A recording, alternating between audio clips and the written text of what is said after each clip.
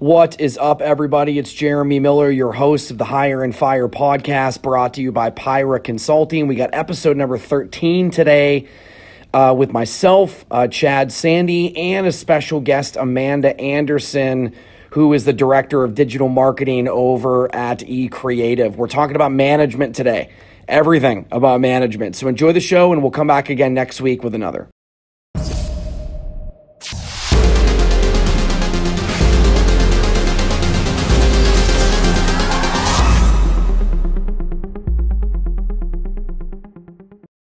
Hi, everybody. Welcome back. Episode number 13 of the Hire and Fire podcast. I, like usual, am Jeremy Miller, your host. I'm the founder and CEO of Pyra Consulting, but you don't care about that. You care about Chad Sandy. Hi, Chad Sandy. How's it going? Tonto.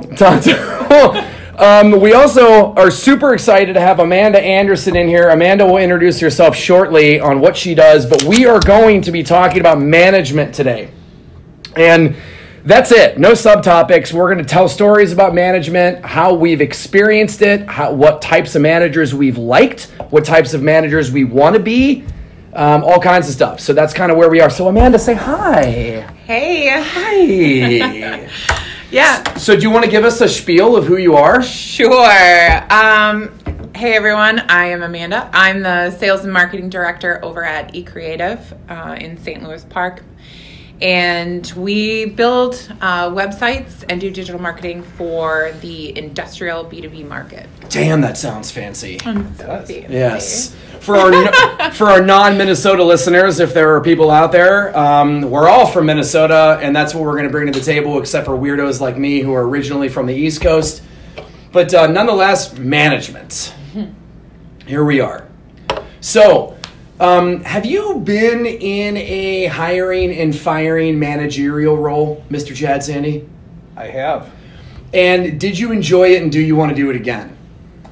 I was fortunate enough. It was sort of management, part of a management team. There were 4 of us, so it kind of took some of the edge off the firing part. The hiring was fun, but the firing, when I think back, tended to be and we all wore the different hats. Sometimes you were the good cop, and sometimes you were the bad cop. Yeah. But I enjoyed it. I had to fire my share of people, or give them the option, performance plan, or shake your hand. Yeah. Yeah. I was in a lead capacity for years. So I had the managerial clout inside of the organization. Based on my tenure and the given title. I was a part of the management team. I traveled nationally and did a lot of training, but very little, if any, firing. Okay. So when I started this organization 3 years ago, I knew that would be the immediate role that I would have to take. And I fired the first person I ever hired. So that wasn't really hard for me, only because I was fortunate to where I knew that as long as I set good expectations, that firing somebody would not be an utter shock. So that first person you hired, was it because they didn't meet the expectations, or was it they didn't meet the expectations and there was some shenanigans or culture fit issues going on that made it easy to fire that person? Maybe a little bit of both, because we weren't in this office yet. So we were scaling the organization. There was literally 2 of us who started the company, and we knew we were ready to start hiring. And we had enough business on the board that needed to be worked on that we needed help. We couldn't handle it, the both of us, but we weren't physically in here yet. So I ended up finding a guy who was perfect from my perspective that could do the job and do it remote. So my first hire right out of the gate was 100% remote person. That's tough. 100%, yeah, right? Yeah, that's tough. So I'm giving him automatic, unbelievable flexibility. Right. And all we were doing was connecting daily, and then once a week we'd go have coffee together. And he was just the wrong person. He just didn't have the it factor. He didn't have the work ethic. He didn't really, really want it. It was just kind of like a bird in hand. So how did you do it? At a coffee shop. So in person. So was it a shock though? Did you do the performance improvement plans? Sorta. Because here's the thing: a firing should never be a shock. Yeah. Did I steal that from you, or did you steal that from me, or did we both come up with that separately? I have no idea. Okay, but that is, I think yes. that it should never be a shot. And we were too new, too young, too small to have a really good procedures in place. Sure. He actually helped me learn how I wanted to go about that. Okay. So then I started spending a significant amount of time before hiring again, writing all of that shit. Yeah. You know, like the not fun, I need to write procedures. And who likes procedures? Nobody, right? But we all need these processes. So I had to write them based on my own mentality of what it would look like and come up with a managerial plan. He just kind of proved that even after challenging him, Sure. asking for more, that he just didn't have anything to offer. And I'm like, okay, we're at the infant stages here, and I'm not going to pay you your salary if you're not even at a minimum hitting 50% Yeah. of what you're capable of. Well, if you're not even paying for your salary at that point, like, then they're not beneficial. If they're not giving enough to at least pay for themselves. So he wasn't really shocked? Or was Or was he, yeah. I think he was okay, so based on what you just described, where I 100% agree, nobody should be fired outside of like doing something really, really dumb, right? Like if you're busted doing drugs on the job, or like you physically fight with somebody, or like one of those automatic out of nowhere you're fired moments. Right. Outside The of on the spot correct. stuff, yeah. Outside of the on the spot, you just made an irrevocable mistake. Yeah. You should never have somebody who's like super duper surprised. And I don't think I had my mind wrapped around that yet with him. And then now I've had enough experience, enough hirings, enough firings, enough performance management. I have a little bit more of a process and a relationship building dynamic and process that we do here, that even when someone's struggling, like I can start tipping them off to that, then eventually I can get a little bit more aggressive on it. Yeah. I've had to give people verbal warnings, and I've had to write up written warnings and all that stuff. You have to write employee manuals about, performance improvement plans, and I can't think of the right terminology, but basically just, if someone's going to be leaving here, what is it going to look like? Well, it's not very complicated. It's normally verbal written goodbye. Yeah. You know what I mean? But you have to be the one who is going to pull that trigger. Now, I don't have anybody else above me that has to check off on these. So it's 100% on me, which sometimes is very convenient because I don't need buy-in. Yeah. And then other times it's just on me. So, but if you're not in a position where you're comfortable with being the decision maker on firing somebody and executing on that, then that should be telltale number one that you don't want to manage. Yeah, absolutely. That was interesting for me in the last year there, because we've had some pretty big decisions on who to let go and when and why, and I had a big part in that. We notoriously hang on to people well past when we should, and don't have. My department gets lots of performance improvement plans and things like that as needed, but the other departments never really did, and so there's been a lot of upsetting the apple cart and like. So when you've had to let people go, did you find they were surprised by it, or had they had some clear expectations? They knew they weren't performing. At the very least, even if they weren't on a plan, they knew, well, yeah, I wasn't performing. I think, and I don't know this, but I think that they could see the writing on the wall because I was kind of coming through like a force. Sure. I was. Things were changing. I was slowly being given more and more responsibility, setting expectations, following up with people, and what used to be okay there was very clearly no longer okay, and that we were making changes. I wanted to see changes, and I was having those be implemented at a higher clip than they've ever experienced, and And some of these people just weren't open to the change. And I think it was very evident that Amanda was making some changes. Yeah. Yeah. And it was a tough time. But we always came out better for each one. Sure. And the other people as well. They were not happy. They weren't going to be happy with the changes we were going in the direction we were going, and they have all been much happier with that. They were not shocked at all. Yeah. You know, I think that's where I had my job was a little easier in that previous company where I did have hiring and firing responsibilities, is that expectations and metrics were clearly set, and the process was clearly set before I even started with the company. It already existed.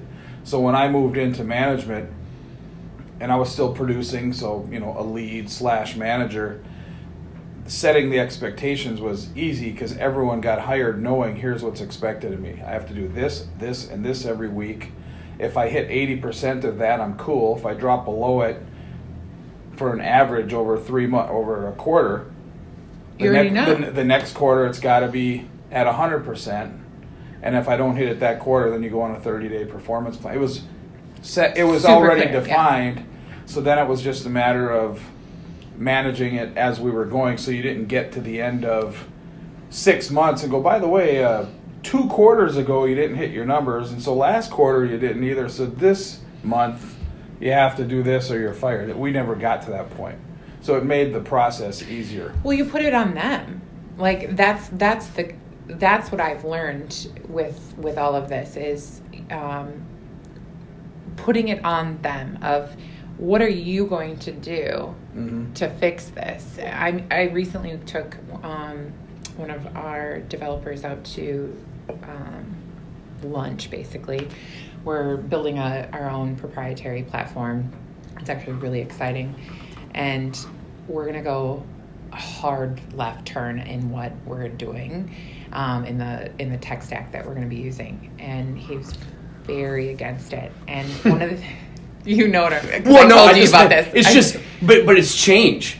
It's change. It's change, and he's scared. He's scared. Yeah. They all, in the past, everyone was afraid of change at this company. They have all now, since I've kind of taken over things, that they've adapted for the most part, because now change is constant. I'm constantly, we'll make a decision, we'll iterate. I don't have all the answers, but we're going to learn and just kind of be nimble. We're small enough that we can be nimble, so let's be nimble. So I went out to lunch with him and talked about the fact that we were going to very potentially make this change. And he initially got very upset, as I expected. And we kept talking, and I put it back on him of, I'm not going to make you learn this new language, this programming language. You have the option to continue to use the language that you're using and support our current clients. But as we move and migrate to this new one, we're going to slowly have less and less work. And essentially, if you make that decision, you are putting your own expiration date on your employment here. And I straight up said it. And he was, he took it and he processed it, and he actually came to the table very open and interested in discussing things, apologized for freaking out on me, basically, and we're now all on board. He's on board learning a new language that he feels that he is actually interested in, because we went with his discussion and some others found, something better. And it's all fine and good, but you have to be able to say those things. Sure. But I put it on him of not like, well, if you don't do this, I'm going to fire you. It's you are making this choice, and that's fine, but this is what the end result's going to be. Yeah. So I think the weirdest dynamic of what we're talking about is how I have been in a situation a dozen or two times over the last 3 years that I had to look back at myself when I was in that situation as the employee and evaluate how I handled it. Yeah. So I'm the boss now, looking at an employee going, this is a problem, whether it's a culture problem or a performance problem or both, and I need to do something about this, and if I have to, I'll fire this person based on it, and I've done that. Mm-hmm. But simultaneously, that has forced me to look back and go, oh, I clearly deserve to be fired. Right? There are moments where whoops. So I didn't have enough empathy towards my superiors at the time to be able to understand. You don't have a perspective, especially in your 20s. Well said. Especially in your 20s. Yeah. You just don't have that perspective. You don't have that experience. So, I also think about that when I'm managing my 20-year-olds of okay, let me give you some perspective because I know you don't have it. And so I give them a little bit of an olive branch of hey, you don't understand, and I know you don't, and you're not expected to. You're in your 20s. Let me help bridge that for you. Which is hysterical though, because if you were like me in your 20s, you didn't get it. You probably weren't going to get it. And now I was just too stubborn. I was too stubborn and I was too much of a know-it-all to understand it. Yeah. And you can't help that. No. But if you can make the effort, and then it's in their hands. But you feel like you're grown. When you right? When you're in your 20s, you feel like I'm an adult now. I have it figured out. Yeah. But you don't realize the context of oh, these other people around me have already gone through this, and they've had to experience this maybe a decade or 2 or 3 longer than I have. Right. And I just, you don't know what you don't know. Yeah. So if you're not able to make the move the way your employee did, which is collect himself, whether it's the same day, next day, whatever, and come back and have that discussion and be humble and take it. Yeah. Then you're deciding that you're either leaving or you're going to get fired, and either way you're leaving. Yep. It's happening one way or another. No, he was great. He was great. It ended up working out very well, but that is definitely not a statement that has ever been said to anyone there in the past. Yeah. I think the biggest growth curve for me as a manager was understanding. I knew inherently that I was no longer going to be the guy who was in the break room commiserating about how everything sucks, or the guy at the happy hour collectively bitching about management or the direction of the company or whatever. Because A, you're not going to hear those things anymore because people won't talk to you about those around you anymore. Right. And you have to understand that by default, you're now the point of the bitching. So you're now in the group of the people that in the group of people that the rest of the rank and file employees are going to be complaining about. My crew's at happy hour right now. It's probably they're talking about you right now. Goddamn, Amanda. Yeah. So you have let's say there's 5 of them. You have 1 or 2 of them. Oh, let's go with 6. There's like 15 people. Okay, perfect. Right, let's go 15. The math still works. You have a third. You have a third of those SOBs, and I mean that endearing. You have a third of them right now, epically bitching about everything that's happening. You got the other third, the other 5 are just hanging out, chilling, not really sure. Either they don't really have an opinion, they haven't formulated it yet, or they just want to stay neutral. And then you have the third that's like a little bit more gung-ho on your side or on the company's side, and that's the constant battle back and forth, and you just don't know. So all these people that are at the happy hour right now, did you ever were you peers with them at one time, any of them? Some of them, yes. Yeah. It makes me think of, do you ever watch Friends back in the day? Yeah. When Chandler becomes a manager, and that he experiences that. He goes from where he's part of the team, and then he becomes manager and no one's talking to him anymore. Because they're all talking about him. Yeah. Yeah. I will say I have a pretty good crew. They have not excluded me at all. We actually, the culture at eCreative is phenomenal. Mm-hmm. I'm friends with a lot of the staff, and that comes down to compartmentalizing again. Yeah. And I've had that conversation with a few of them of hey, there's times that I can be your girlfriend, and then there's times I'm going to be your boss. And you have to think about that as well, of compartmentalizing. And if you can't, then we can't be friends.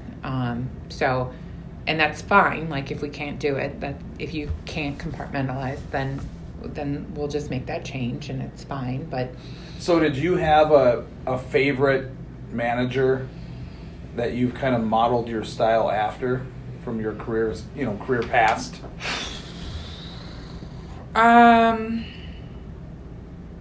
Or do you have your style and your style is your style, and maybe coincidentally it's like someone you used to really enjoy working for, but...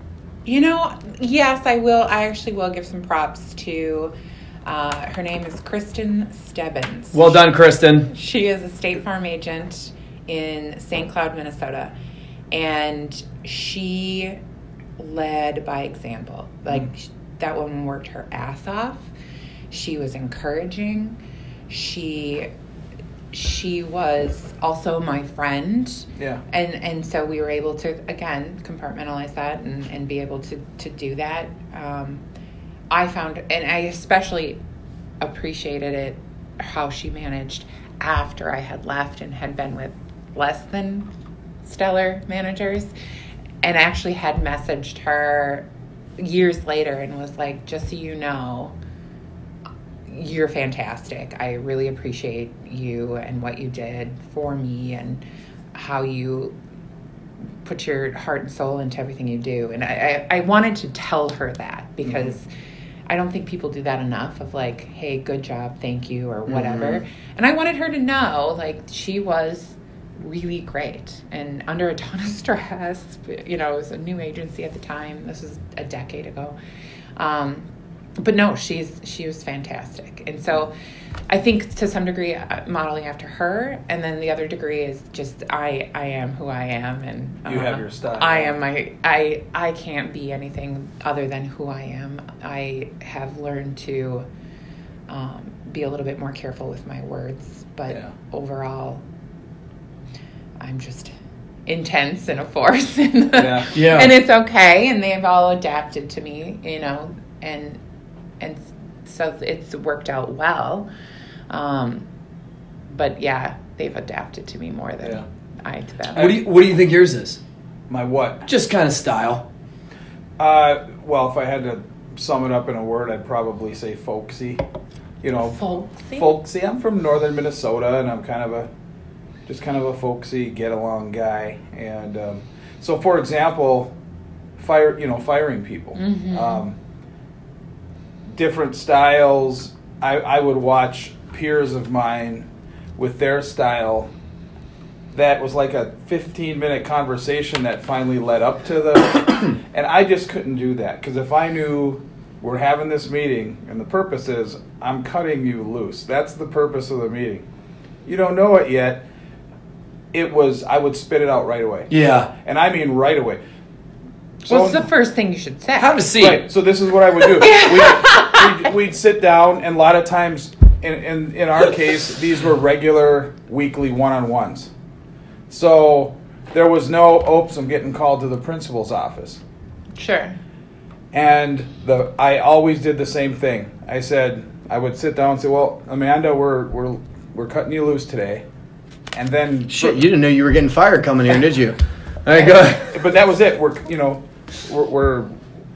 cutting you loose today, or we need to, whatever I said, but it was the first words out of my mouth, and then I could just be myself. Breathe. Because otherwise, because of my folksy kind of nature, I'd be like, I would have probably stammered, and now you would have been obvious. You would have been too friendly. Right, and I would have been the manager where the person getting fired would have figured it out and probably would have went, Chad, just say it. Just say it. I had one of those about a year ago where I had scheduled meetings at the end of the day, and I was firing 2 different people. And I had them in the conference room, and I fired somebody, and then the second guy came in. Before he even closed the door, he just goes, so am I fired too? And I just said, yep. Yes. Yes, you are. Thank you for making this easy. Yes, you are. So what's weird about firing for me is that I don't know if this trend is going to continue, and maybe you guys have an input on this. I have noticed, as a general rule, what I think they're going to do is the opposite of their demeanor. So if this is a loud, aggressive type of person, which is me in general, when I have fired people with that type of personality, they're very quiet, very reserved, few words, it's over quickly. But the quiet ones are the ones that have gotten combative. And that surprised me at the beginning. I didn't expect that. And I don't know if that's because they really have all the thoughts that every other human has, but they're used to holding them back and now it doesn't matter. But I had one where I let the guy go and it was an argument. And eventually, I don't know, 3-4 minutes into the argument, which doesn't sound like very long, but it feels like it. It feels like forever. I'm like, what else do you want me to say? Like, you're not going to convince me to not fire you. Like, This is happening. The decision has been made. The decision's been made. It's done. I'm great with debating this if you want. Like, I'll give you my opinion. Right? I'm not going to hold back. But if you think you're going to win your job back, that's a different... That's not happening. And why would you want to at that point? Right. That's, I agree, and I think it gives a quiet, reserved person the luxury and platform to say it doesn't matter anymore. I can say my true feelings. And then I think for the outgoing, normally boisterous person, it's such a humbling experience that you're not comfortable being outgoing and talkative anymore, and you just want to get the hell out of that situation. You want to as soon as you can. You want to leave. Can everyone just not remember the one employee that I fired? I think you were here, you were fairly new, and he hung out for about 45 minutes. What? Yes. 45 minutes. Doing what? Like talking, packing up his desk, like almost like it didn't bother him. Right. He'd pack a little, talk a little. Yes, he did. You're right. Yeah. So, that was strange. So now and thankfully I don't have anybody on the radar at the present moment, so it's not a present concern. Yeah. But nonetheless, like I kind of go into those discussions expecting them to react the opposite to who they are. I've only been fired one time, and that time was exactly what I just described. You were quiet. I was very quiet. And I was asked if I had anything to say, and I said no. And I just said, like, what? And I just said, can I pack up my shit now? And it was like, yeah. Yeah. So, you're right, because what can be said at that point? It's done. You've made the decision. In that circumstance, there was multiple higher ups involved, and those people have obviously signed off on it, et cetera, et cetera. I was still surprised by it just because of my tenure and success there. But I look back on that experience and say I should have known. I should have left earlier. We had outgrown each other, et cetera, et cetera. Have either of you ever terminated someone that you then ultimately regretted? Maybe not at the time, but a month later, 6 months later, as the company grew and you realized maybe I jumped the gun or pulled the trigger too quick? No? No, not for me. I have a half a one just based on, I think, the person that was let go because of primarily lack of culture fit. But I utilized a small stint of lack of performance as my justification. And I just don't think I handled it the way I should have. Sure. So I have a little bit of regret, but not like bring them back regret. I had an old colleague that I connected with recently that we used to work at the same company that I got fired from. He too got fired. His, not predecessor, it's successor. His successor in his role with clients took over the business very, very well and then ultimately moved into a new job about 4 or 5 years later. And this old employee who got fired had such a great relationship with the old client that my old employer sat down with him about the idea of bringing him back. So I got to hear this secondhand, which was really interesting because I've never been in a situation where I've been fired and now X number of years later I have that same employer, not the same employer, the same person, the same employer talking about bringing me back, and ultimately he did not. I think there's just, I don't know what the number is, but what would you say, 95% chance that's not going to work? Mm-hmm. Yeah. The culture changes, the company changes. He or she who left years ago has a mental projection of what the company is, and that's frozen in time from 4 or 5 years ago. So are you going to be able to come back in and actually catch up to speed? I would presume that's not going to work as a general rule. I don't know. I've just never been in a situation where I've let someone go that we would want back. So like I just don't have any context for that.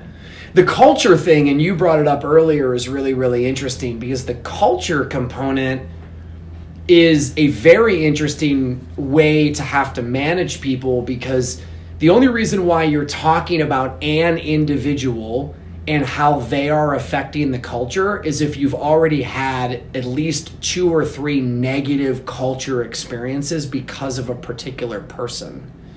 And normally if somebody gets let go for culture reasons, almost always they're performing well, in their job. Yep. So on a day-to-day, they're very, very good, but they're combative, or they fight with people. Or negativity. Negativity. Oh, my Lord. Yeah. So did you find it was hard? Have you cut loose people like that? Not for culture. I have a handful of people currently who are borderline not fitting in the culture. So I'd be interested in both of you, your thoughts on that because you two have been in management type roles for more, longer than I have. I think this happens a lot in staffing, where the big producer with the shitty attitude gets a lot more rope, and I think it affects the culture of the particular office. That's what I've seen. Yeah. What's your thoughts on that? My thought, honestly, is you cut them loose. You cannot set the precedent that that's fine, no matter what you're producing for the company, because if that person affects 3 of my other employees, I've now lost, maybe I'm going to have 3 resignations or lower productivity from 3 other employees that supersedes what that one person is doing. And culture is so huge. We spend so much time at work that's been a really big piece for me with hiring, that I would have to let them go. And that's where, I'm kind of watching some of these people of how many of my employees are you affecting? Are you the cancer that is sitting in my department? Because my department's performing at top notch. And if I keep you, how much are you going to infect? Because that's not going to be okay with me. Sure. So I don't care. I don't care. How about you? I think. Okay, let's. But we're a bigger, small. I have bigger departments. So sure. If you have 6 people, right, it's a little different. But of course, but we all have different experiences, and here is a little bit different than where I used to be. But I think the high producer could and should earn more flexibility than other people. We've talked a lot about this, like an earn the right type dynamic, whether that be work remote flexibility. Sure. Maybe there is a understanding that they won't be judged in the same capacity on things like documentation or some ancillary topic that may or may not be a big deal for some of your more junior employees. Maybe they're given more rope in regards to how often one-on-one meetings are happening. I think those types of things for true high producers are very productive. I would agree with that. But the culture component is it's this weird, fluid, movable, how do you really describe it type dynamic. And as the immediate line manager, you just know when someone's fucking with that. And then you're ultimately going to have to make a decision. And I don't think middle managers or executive level managers can be the one to make that call. I feel like that if someone's going to get fired because of a culture dynamic, that needs to be spearheaded by the immediate manager of the person involved. Because if you're not in the office or in that department or in that region or whatever you want to call it on a daily basis, the only thing you can go on is what your manager below you is telling you. So you as a mid-level or executive level manager could give an opinion like, hey, based on the track record of what we're talking about, it sounds like this is a cultural related problem, but you're only going to get there if the direct supervisor like sees this as a problem, perceives it as a problem, hears it from other people, et cetera, et cetera. So I think the culture component is really limited to like the true line level manager. Mm-hmm. And then at that point, I think if you're smart, you ignore the revenue and fire the culture problem, regardless of the pain that comes with that. Yeah. And I think not many companies have figured out how to do that. Yeah. You have to presume that the business is the Titanic. So we're not turning this sucker for one person. We're just not. Mm-hmm. So we're going to have to let this person go and handle taking on some water if we're going to be able to survive this. Otherwise, culture more so than performance can turn into a true iceberg if we keep the Titanic It can, thing and going. That's what I was saying. Yeah. Is it becomes then now something that, you know, if it's attitude, which is typically what I'm seeing is attitude issues, that's infectious. Mm-hmm. And when I was managing the team and not the other departments, the attitude of the department was fantastic. And if I were to catch someone gossiping or being negative, that shit was nipped in the bud so fast. And I was like, unacceptable, fix it or go. Like, I'm not tolerating it. Mm-hmm. And I have a manager now who isn't as direct as I am. Mm. And, you know, so working with him on that, but it's one of those things where I just wouldn't tolerate it. And so now I'm level 2 above that, and I'm not as involved, and I'm starting to hear whispers of problems and people coming to my office. We had this disagreement and we had this in it.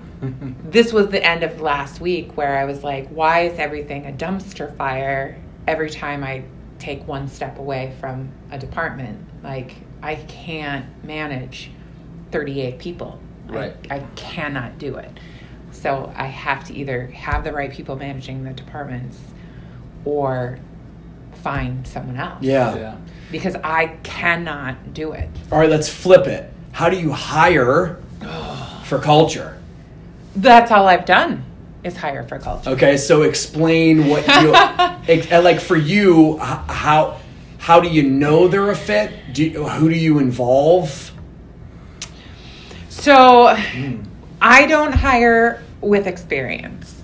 I look for the kind of person. Okay. So we basically have adopted the policy of hiring with no experience, and they start at the bottom, and we promote from within. And I basically try to find my type A personality, who has the it factor, who, you know, you always hear managers you like people like you know, and so I try to find similar qualities of, are they confident, like truly actually relaxed and confident in this interview? Anyone we've hired who seemed very nervous, like just like a shaky chihuahua, it never works out. But if you can come in there and you can shake my hand and you can confidently talk, and you don't have to have all the answers. You can be like, I have no experience in that arena, but I would love to learn more. Perfect. That's a way better answer than a bullshit answer. Yeah. I'm looking for just that it factor I do not care if you know one thing about digital marketing. I don't care if you know what a website is. I don't care. I can teach you that. I cannot teach you to care for your clients. I cannot teach you how to have charisma. I cannot teach you drive. You have to have that from within. And so those are the pieces that I kind of look for. Mm-hmm. What have they done in their past that shows that drive? Were they involved in a lot of things? Did they hold leadership roles in college? How many things were they involved in? Have they created their own website? Have they been marketing themselves? Those are the things that I kind of look for, those ancillary things that, I don't need you to have worked in an agency before. I don't need you to know any of that stuff. I can teach you all that. Yeah. But I can't teach you it factor. And so that's it's hard. There are times you miss the mark. You make mistakes. But I will tell you, in the last year of my aggressive hiring, and I've been hiring for this company for about 3 years, it's been fantastic. We do a ton of training. These people become experts in what they do, but they have to have that extra bit. They have to prove that to me. And so, yeah, that's my way of doing it. I don't like hiring people with experience. Yeah, and I am the exact opposite. Something we're opposite on. Exact opposite. So our industry, the staffing business, as a general rule, the bigger players have done exactly what you're describing. And they hire college kids right out of college. It's, can you tell stories about how you were competitive in your frickin' frat? Like, what was it like playing sports in college? Like, how were you motivated? Like, because we're in a salesy environment, right? Yeah. So all of my hiring experience in my former life was exactly what you're describing. And we're just looking for the it factor, and you either have it or you don't. We had 1 out of 50 that we would interview and not convey that effectively. And the 1 out of 50 would come back and like fight for it. And be like, I want this, give me another shot, let me meet somebody else, but normally the 49 out of 50 that didn't get it would just float away. And then we were okay with that. Mm-hmm. I have built this organization on a completely different stance, which is like, I won't even talk to you unless you have experience in this industry. Then I'm looking for that connection on a personal level. So once we've established that you know what's up in the industry, you're going to get in here, and we're either going to be able to commiserate on some of the downfalls of the industry, and you're going to get that we're trying to do something different, or you won't.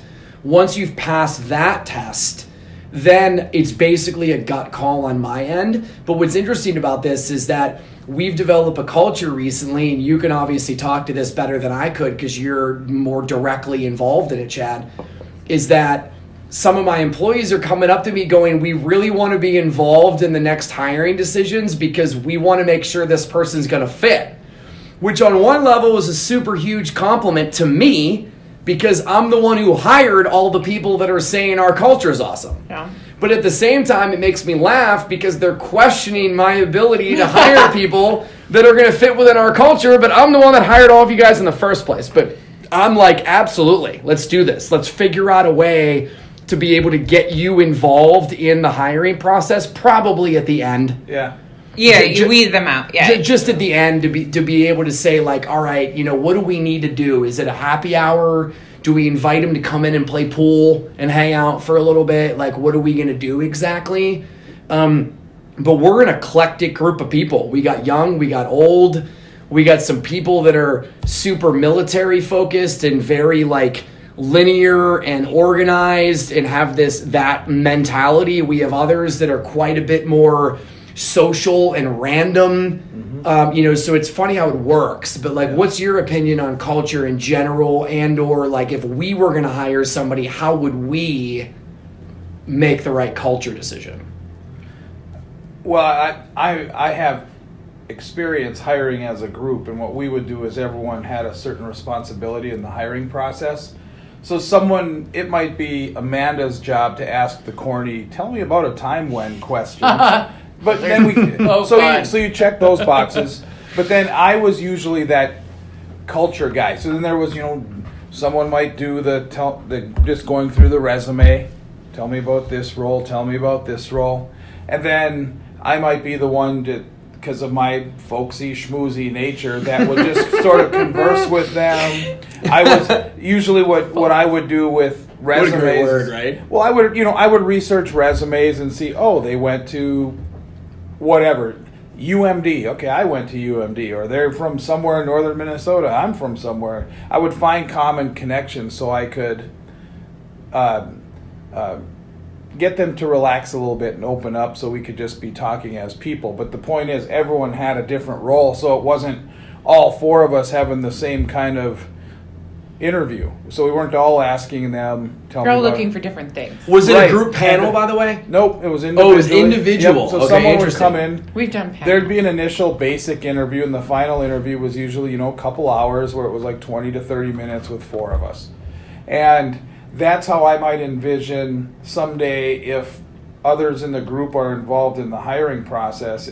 Obviously, it's important to determine who has the D. Whose decision is it? Well, here, obviously, it's yours.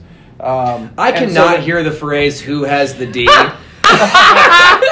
without my mind. But I'm happy you said the word decision because my mind starts. But I like what you're thinking, because I too so I'm a little bit more comfortable having the different roles in a panel setting. Sure. But if I was going to start involving you guys, which I have zero issues doing, I don't want to be in the room.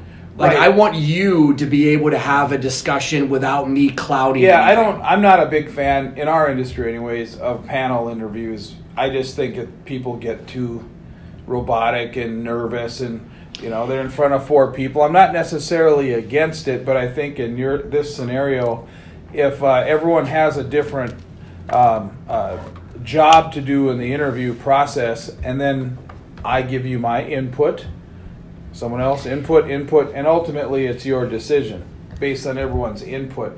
I think the problem you run into is if you're involving the whole group and everyone has too much input, now you start sliding down to where it becomes, what are we starting this, some private club that. And the likelihood of everybody agreeing at the same time is low. Yeah. So, no, I forgot. Your thoughts on panel interviews? Yeah. So well thank you for that. Yeah. So the whole point, I feel, of especially if you're looking for someone with an it factor, the whole point of this interviewing process is I'm going to put you in some uncomfortable situations and see how you react. I don't want you, if you're going to crumble, talking to four people.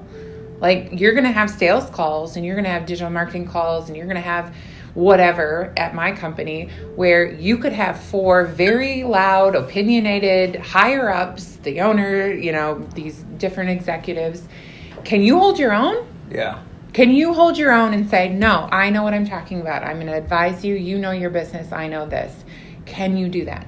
If you can't handle a relaxed interview with four people on a panel, because we're all pretty relaxed, yeah, you're not right for me anyway. Sure. Interesting point. You have to make them uncomfortable. How do they react to it? I mean, it's the same thing when I'll have someone show up for an interview and everyone's like, your interview's here, you're late. And I was like, make them wait. No, they're good. Yeah. Like, make them wait. Mm-hmm. I want to see what they do. Are they going to converse with someone sitting in the lobby? Are they going to nervously be on their phone? Are they twitching and doing stuff? Like, I want to see what they do. Yeah. I want to apply a little pressure. Yeah. Not horrible, but like, yeah. All right, you're nervous. Guess what? You're going to have sales calls. You're going to be sitting in a lobby waiting for the president sometime or whoever, some executive to have this call. Can you handle the heat? Yeah. And if you can't, this is not right for you. And I'm not going to even waste either of our time. Well, that's a really interesting thing, because I don't do that.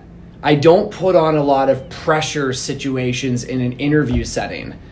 However, I'm more likely to put on pressure when you work for me.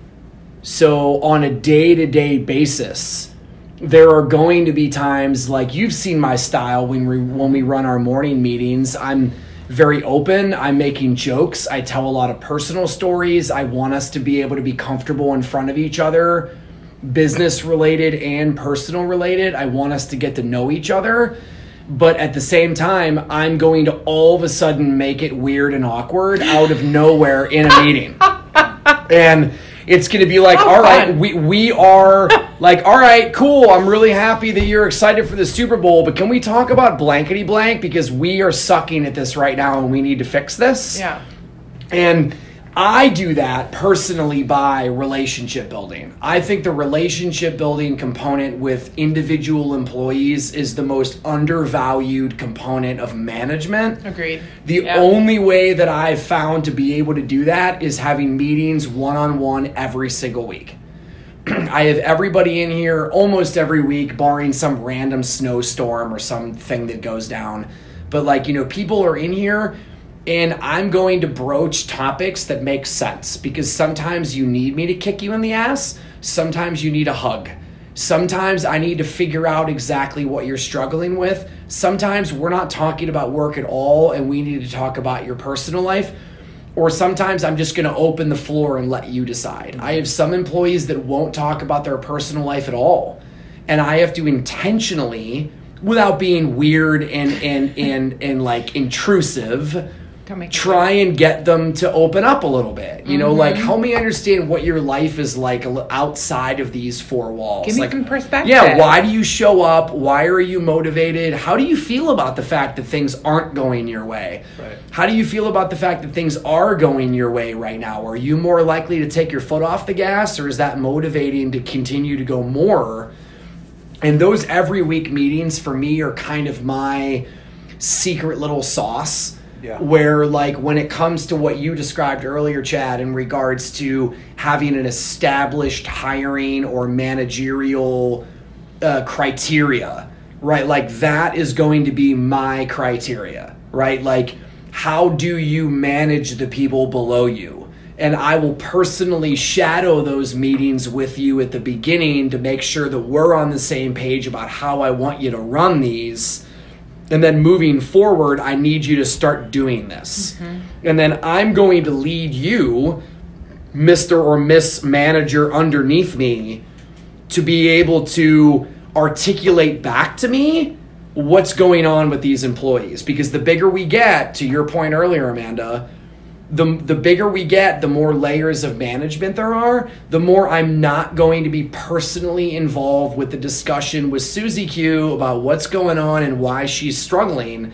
So if you and I, Chad, don't have a good rapport about what I need you to figure out in those meetings and how I need you to spit that back to me, then I can't help you do whatever the hell it is you need to do. Yeah. And then if you come to me and say you think this person needs to be fired, I'm like, what the hell are you talking about? Like, I haven't heard anything about you that. meet with this person every week, and you and I meet every week, and then all of a sudden you want to fire this person and we haven't talked about it? Like, what are you talking about? Like, where did this come from? And I just noticed as a general rule in my old organization that we were really, really, really, really good about focusing on this as a weekly activity with our external clients, but we didn't do it worth shit internally. So like we had this weird strength of managing our customers intimately and this weird deficiency on managing our individual internal employees, which was strange. At one point when I started managing people, a mentor of mine who didn't work for the company, he was just a personal mentor and high-level businessman. You should say it. You got to say the phrase. My Uncle Mick. My Uncle Mick. My Uncle Mick. Yeah. Yes. Continue. Rosen was. I only know this shit because of our weekly meetings. Yeah. Rosen was talking about Uncle Mick today. Rosie was really? Yeah, he was. Okay. All right. He was talking about how when Mick went to CBS and left Clear Channel, at one point Mick wanted to bring Rosie over to The Good Neighbor, to CCO. Yeah. And Rosie said, well, you're going to have to pay my non-compete. I have a 6-month non-compete if I leave KFAN. And Mick's like, well, I'm not going to pay that. And Rosie goes, well, you're the one I was working for when I signed it in the first place. Right, so we need to figure out a way to Mick work around was this. boss at K-Fan when he signed the deal at K-Fan anyways. But with Mick, when I would have issues, I'd ask him things. He'd say, I would talk about someone I was having an issue with. And Mick would say, well, what do you know about him or her? And I'd go into, well, they're at 3.5 meetings a week, and I'd get into all these into your nitty-gritty. Yeah, And he'd be like, no. What do you know? Married? Do they have kids? Do they play softball? Yeah. So, I mean, he was the first person that started opening my eyes to, there's the business piece, but, you got to get to know these people. And it speaks business. to your relationship. Yeah, they're humans. Yeah. And I mean, we talked about this before the show, but legitimately, people are just living their lives. And like it or not, we spend more time with each other than we do with our significant others and our kids. Yeah. And if you, when something's going on in any area of your life, unless you have some special talent that I haven't personally figured out, it is impacting every other. Mm-hmm. So if you're going through a divorce, or you're struggling financially, or an illness, or a death in the family, or pick any other thing that you can immediately think of, I don't care how hard you try, that's going to impact your ability to do your job.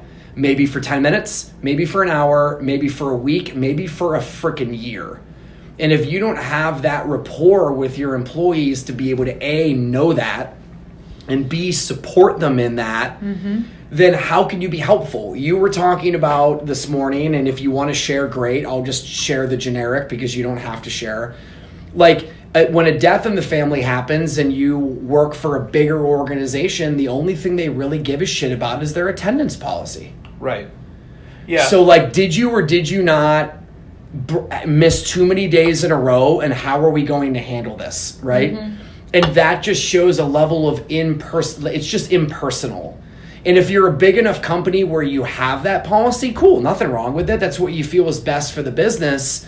But still, your line level manager, if they have some type of relationship with you, they're going to be willing to fight for you or help you or give you the freedom, or I don't know. Well, it's short-sighted to not be flexible, because no matter what, if you can really get to know your employees and build that rapport and be flexible with the fact that life freaking happens, they're going to have more loyalty.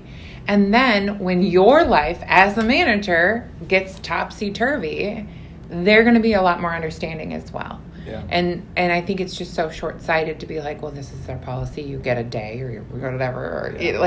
No, I was thinking. So what happened was my wife's mother, so my mother-in-law, has had dementia, and so she died yesterday. So Lori's been up in northern Minnesota in the care facility all day Saturday, all day Sunday. She's in hospice. Comes home late Sunday night, just shower and grab some clothes, leaves 6 a.m. Monday morning, stays all Monday night, and she died yesterday afternoon. So Lori had missed 2 days in a row. So she comes home last night. So Barb passes away at 3:30. She comes home. So we finally go to bed, and Lori is exhausted. I mean, remember, she's literally there with her mother for 4 days, waiting for, she doesn't want to go to sleep and have her. Yeah. She's there for a reason. She doesn't want her mom to pass away when she's up sleeping in the lobby, so she's there. So she's exhausted. So she goes to bed, and I had been trying to get her to would you just call in?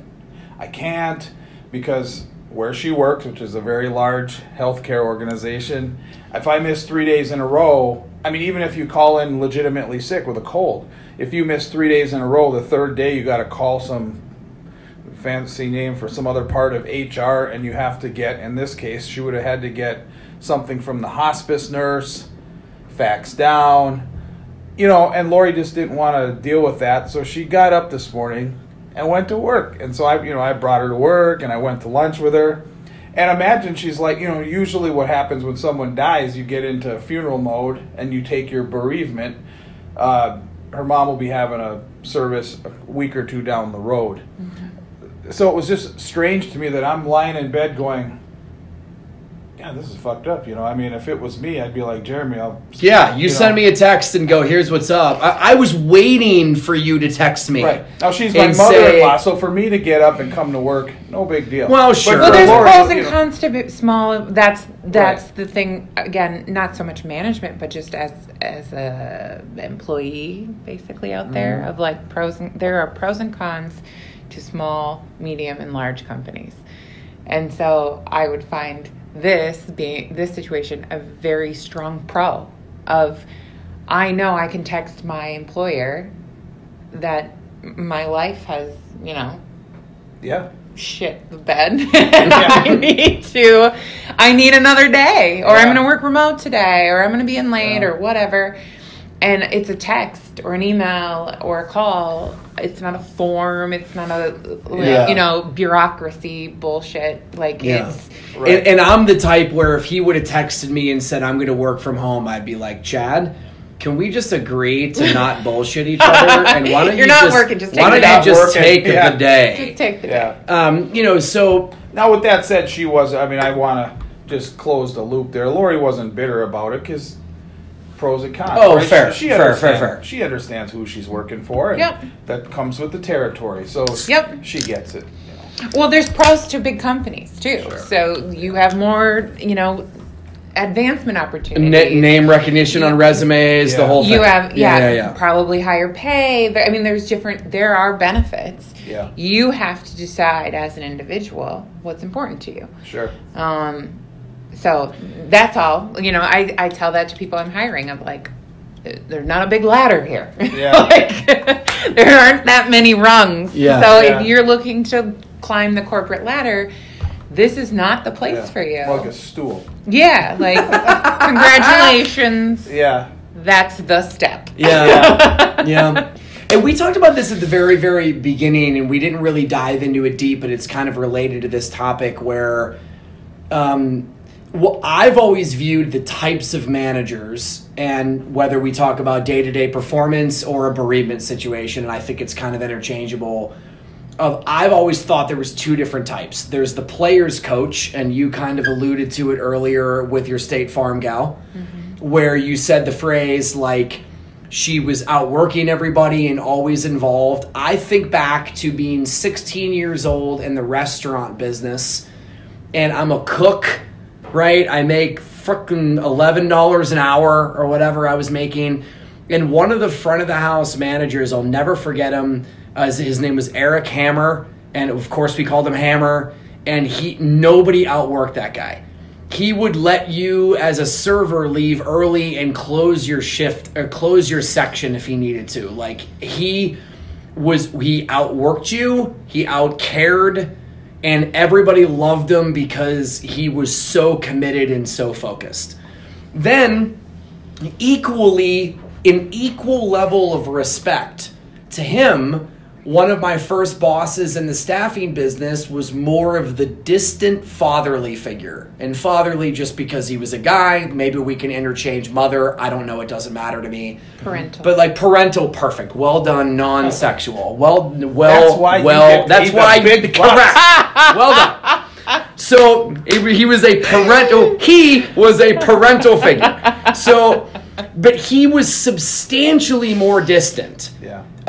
Where I was more worried about him thinking well of me. Yeah. Than it was whether or not I didn't know what he was doing. When I walked into his office, I felt like I was bothering him. Right? And the way he ran meetings was very authoritative, and you didn't question. It was just he's the boss and that's it. Very, very, very different styles, and I equally respect both of them because of that. I used to think, personally, that you had to be one or the other. And I learned the error of my ways that I think the right managerial style is knowing when to play each one of those two cards.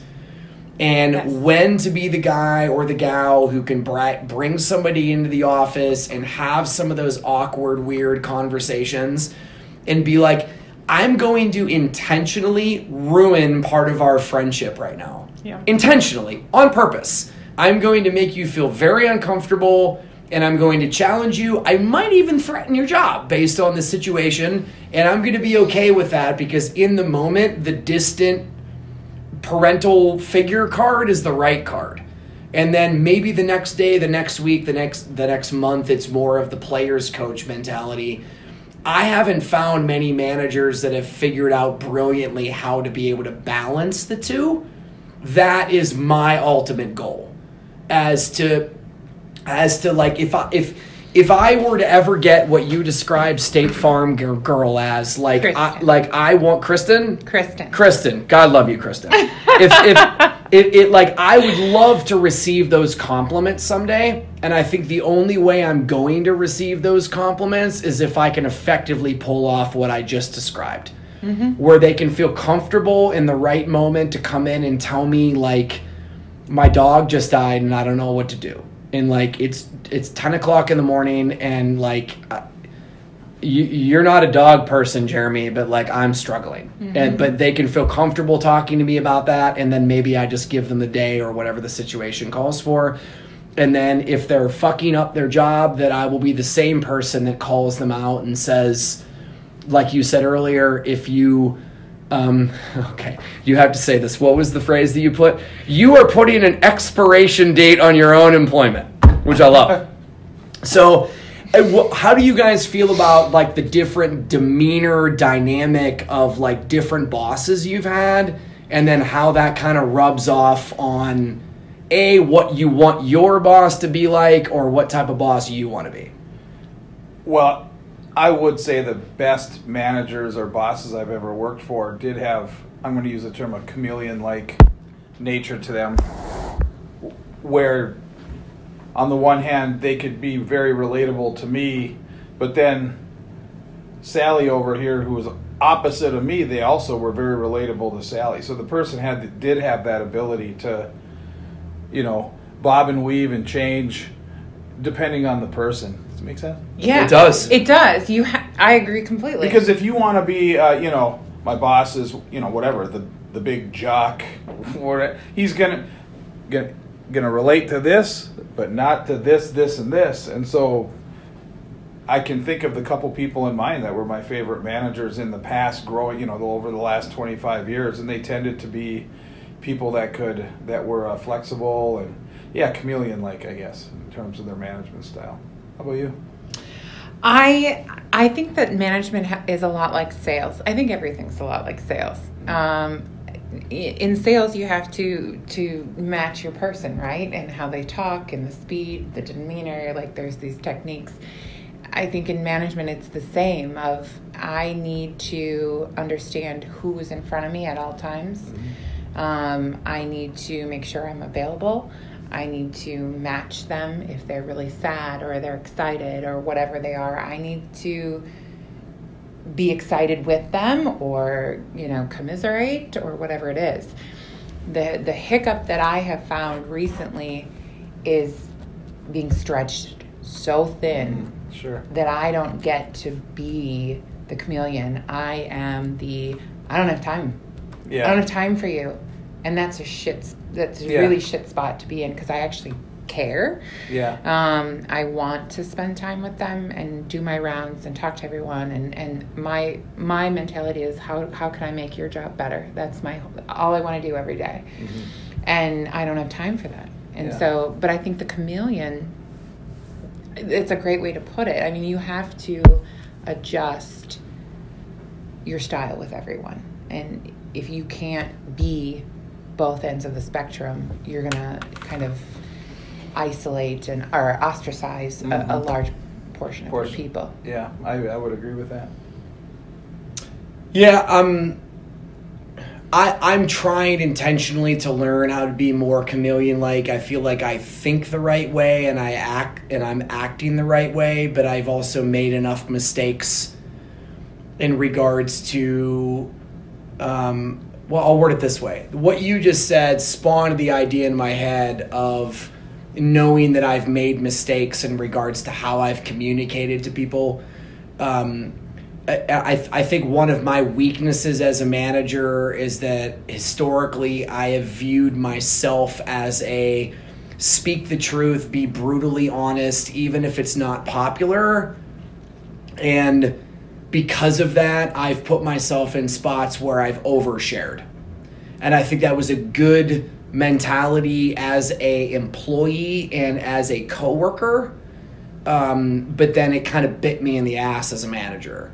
And then I had to realize, like, oh, there are certain moments where I have to mirror the person in front of me, which is basically what you were saying before, Amanda, where, I can be a loud, aggressive type person, and sometimes you're sitting next to a quiet, retiring individual, and that can change the dynamic, and you can scare them, and then therefore they don't feel comfortable with you anymore. Or I've gone down the road where there was a moment that I needed to be a little bit more distant and disciplinarian or parental or whatever word fits, and that I went into players coach mode and I overshared or told too personal of a story or overshared mistakes that I've made or whatever. And then I felt like I was losing the balance of the fact that I'm their boss. Yeah. And I don't think I've really had that like bite me. I haven't had somebody quit or anything because I said something inappropriate, or I haven't had somebody quit because they perceive me as being a jerk or something like. I don't think I've done something egregious to where I've lost employees yet, we'll say. But for me personally, just the way my style is, I'm more likely to get very personal and very deep early in order to be able to like set some type of rapport. But there needs to be moments where I'm not sharing certain things, or I'm not going to tell you exactly what we're doing, or I'm Which like, can be hard. It's very hard, Yeah. right? Like I'm so open. right. I'm so open. Right, so like Chad, you and I have an amazing relationship, and I love it. You love it. Like we've talked about this 1,000 times, and we both appreciate it. But technically, at the present moment, you are not running this office. Right. So there are times where I need to be careful and be like, okay, I'm not going to share this about another person. I'm not going to tell you that this person, or maybe I shouldn't tell you that this person's on my radar for some reason, but I run the risk with you. I do regularly because I just think like, A, I want your input, and B, I appreciate what you are in this office. But if I'm not careful, I could either do that to you at the wrong time and make you think something different about one of your coworkers. Or maybe, sometime down the road, I'm just doing that with the wrong individual. Yeah. Right. And you just don't know. But one of our core competencies, and we only have 2 of them, is what I call intense transparency. So I am more likely to err on the side of telling you a little bit more than a little bit less. Yeah. And I don't know if that comes from working for enough companies that keep too much shit quiet. Yeah. And therefore I'm just swinging the pendulum too far to the other direction. Not really sure. But I'm just going to continue to debate that. And I'm sure if we had this exact show in 3 years from now, like we would be laughing about some of the things we're saying or whatever. But that's totally. That's part of the thing, right? It's part of the yeah. thing. I mean, nobody exactly knows what they're doing, and you're making the best decision you can with the information in hand. And you have prejudices, you have preconceived notions, you have judgments of people based on how they like wronged you or whatever, and those are things that are tough to overcome. Our hottest employee right now, who is closing shit left and right, is the guy that was on the chopping block not long ago. Right? And thank God I had the foresight to be able to be like, okay, how are we going to handle this? You and I talked about it. I processed it, and I'm like, okay, I think I know what this person needs, and he needs more time. And if I give him more time, we're going to see what's happening. Poof! Yeah. Now he's on fire. Yeah. You're right. So, I mean... But that's the trick of finding what is it. Does he need a kick in the ass? Does he need training? What is it? Does he need because patience? If you can find that puzzle piece and you can figure that out, then it's on them.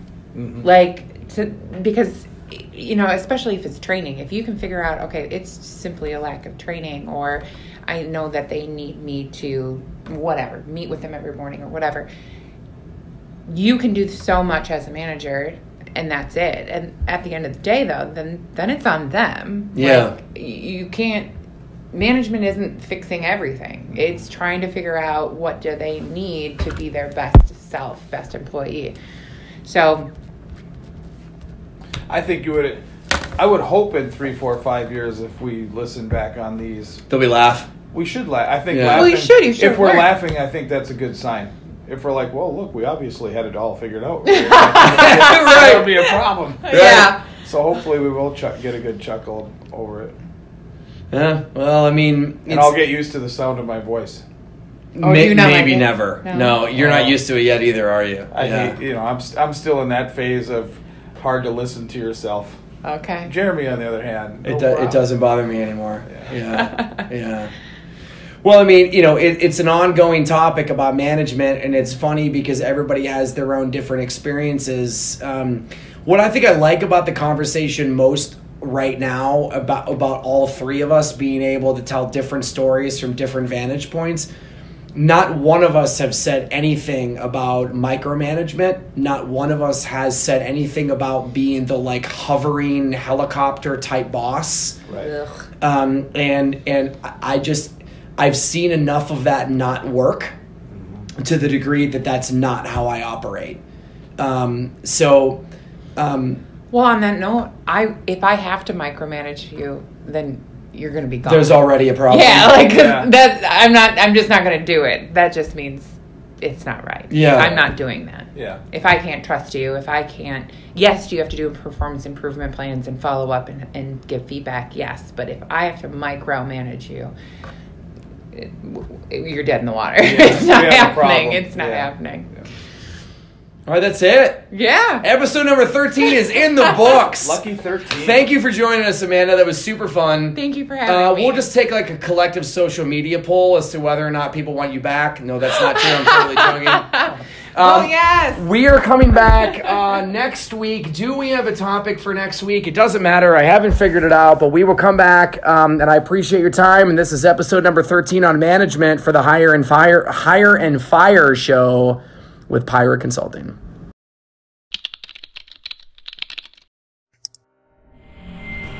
You just got done listening to Hire and Fire, a production by Pyra Consulting. Please check us out online on either LinkedIn, Facebook, or our website at pyraconsulting.com. That's PIRA consulting.com.